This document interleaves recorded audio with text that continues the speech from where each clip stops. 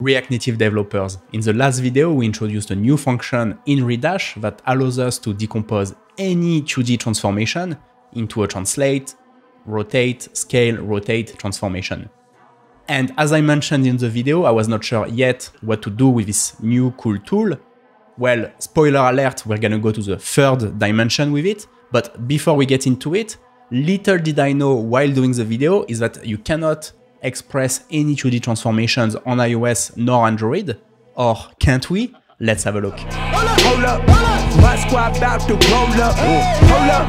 Hold up, my squad. Guys, I hope you are well. William here, recording from beautiful Zurich, Switzerland. Here, I wrote down a simple transform. You can see on the top side here, I'm sending the transform directly to React Native. And on the bottom side, I am using Decompose 2D from redash that computes the transformation matrix for the transform and decompose it into translate, rotate, scale, rotate. So if the function works properly, used in this context, it should always be pixel for pixel, exactly the same transformation than above.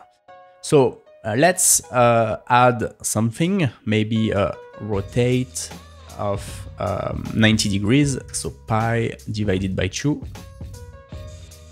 And so you see here at the bottom, the transformation looks good. It was rotated from 90 degrees and then skewed on the x-axis. But the transformation sent directly to React Native Reanimated looks kind of strange. And if we go to the file that processes these transformations on iOS, we can easily see what the mistake is. So here we see Skew X or Skew Y. Instead of creating a new identity matrix, setting the tan skew on M21 or M12, and multiplying it to the current transformation matrix, we erase whatever was the value in M21, which leads to exactly this rotation, but then one parameter was erased with the skew X, so that's why it looks so strange. And I think I'm gonna try this week to suggest a fix for it. I have little I have zero native development experience, but I think if we look at the API from this website, so we can build an identity matrix, we can set M12 or M21 with the proper value, and then we can use, I think it's called concat, which does the matrix multiplication that we need. And I think this should fix the bug. But originally I got super excited because it's, I think, quite known that Skew X doesn't work on Android. Why doesn't it work? Skew Y works very well. And I was thinking, since we use the decomposition function and we are not using a skew transform, we are decomposing into rotate, scale, rotate, it might work on Android perfectly. But spoiler alert, it doesn't. So you see here, it's the screen of my Android device, and on Android skew, so the rotate work, the skew value didn't work, and neither using the decompose transform. So I decided to investigate what was going on there, and I ended up looking at the decomposition function in the Java side on Android to realize that first it was using decomposition on the Java side to set the proper transformation to the view, and that it is very likely that this decomposition function has a bug in it. And so I was looking at compute XY shear factor, and here this is done twice, so it looks a bit strange. So I thought, okay, maybe there is a bug in the decomposition function. This is a decomposition function in 3D, so I have zero experience on how it works. But I know that the exact same function is implemented in JavaScript on the React Native side. So I think if I go to matrix math.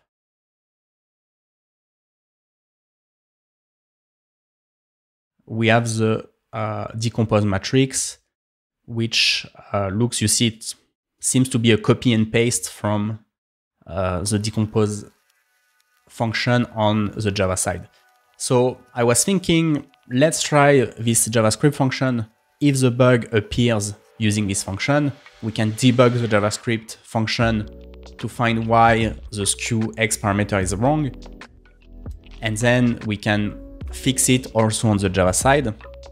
And so what I did is that I copied the process transform file here. So this is from the React Native repository. I copied it because by default, this function, if you run on iOS or on Android, is sending the transformation directly. It's not computing the transformation matrix. So I copied the source code, disabled this check on the platform, and see if the decomposition here works properly. If the same bug happens using this decomposition function, here the Skew X shouldn't work on iOS. So let's have a look. So here we're going to do process transform of the transformation, and I just need to change here these values to be strings quickly.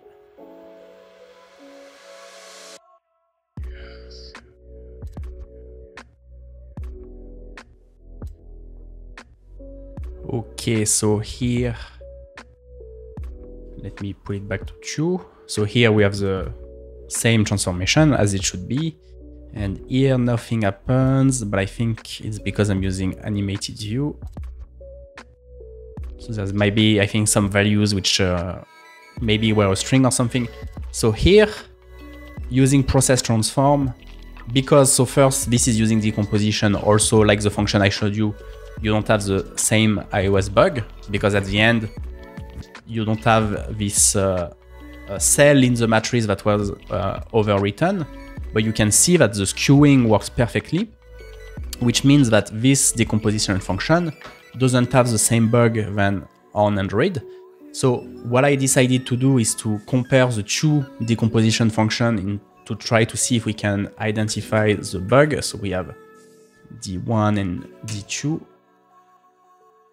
So as you can see, on the left side, we have the Java implementation. No, on the right side. And on the left side, we have the JavaScript implementation. So they look pretty similar. So I was, okay, sharing. So here, it actually looks identical. So it doesn't seem to be where the issue is.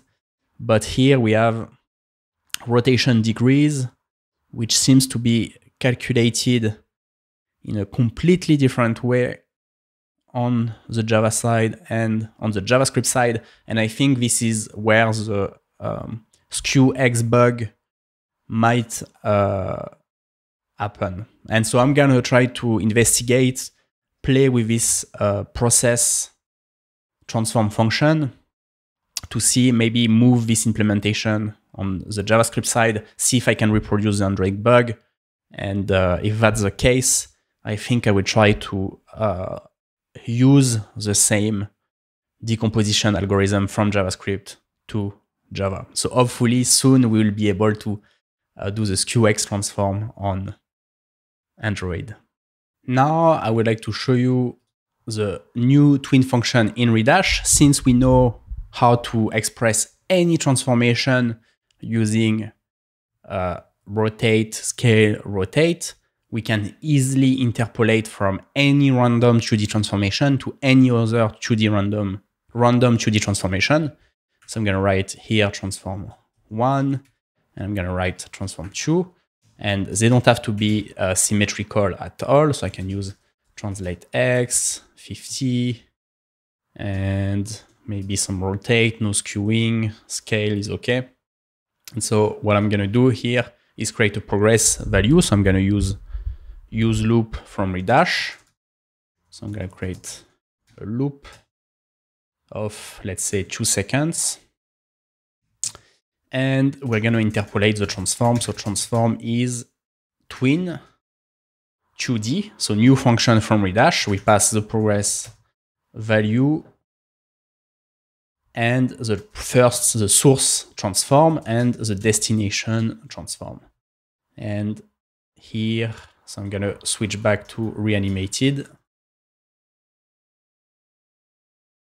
and pass the transform as parameter.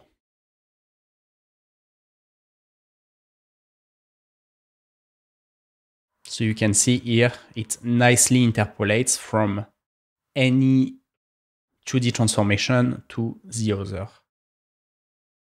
The math behind this decomposition function is absolutely beautiful. I looked up a lot of 2D decomposition functions and I found some to be super complex and other to actually be somewhat imprecise. This one is simple, beautiful, any 2D transform to rotate, scale, rotate. In redash, we implement it by building a 3x3, so 2D homogeneous transform matrix for the 2D transformation we send. And because this algorithm is so elegant, I believe that it should be extremely performant because the amount of animation node that we create to decompose the transformation is actually very small. Plus, we can memorize it using proc, so we only have to do it once, and we might even do it even before the first render. So I believe that this function can be lightning fast. So a new decompose 2D function in redash that allows us to do a couple of things. First, we can offset complex transformations if they are linked to a gesture. So when we release the gesture, no matter how complex is the 2D transformation that we built, we can offset its value into a translate, rotate, scale, rotate. We can use it to build 2D transformations that are somewhat buggy on iOS. And I've shown you this tween function that easily goes from any random 2D transformation to any other random 2D transformation. Last but not least, we can use this function to build 3D transformations, and that's gonna be the subject of our next video that should come out very soon, tomorrow hopefully. But before we get to the third dimension, if you are interested to learn the fundamentals of gestures and animations in React Native, I hope that you will check out my online course at startreactnative.dev. My goal with this course is to provide you with all the tools and knowledge necessary in order to build incredible user experiences in React Native that will run at 60 FPS even on low-grade Android devices. So if you're interested, I hope that you will check it out. I cannot wait to talk to you soon, guys. Hopefully the video on 3D transformations should be out very soon. And in the meantime, happy hacking.